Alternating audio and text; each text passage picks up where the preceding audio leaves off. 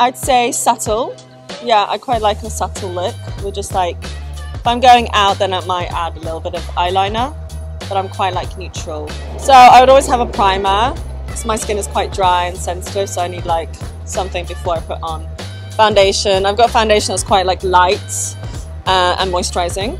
And then I add a bit of mascara and maybe a bit of eyebrow liner and then a bit of bronzer. I'm like, oh, I'm very neutral, and then I'm like, that's a lot of makeup products already. No lipstick, just some like moisturizing lip balm. No, I don't. I'm always really jealous of people that can like learn from makeup tutorials. I don't know. I feel like every time I watch makeup tutorials, I feel like I need to go out and buy all of those products, and I don't have all of those products. And I know I might only use that like on one occasion. No, I haven't, no. Would you? Yeah, if it's quite accurate. I don't know how it would work, but potentially. In store.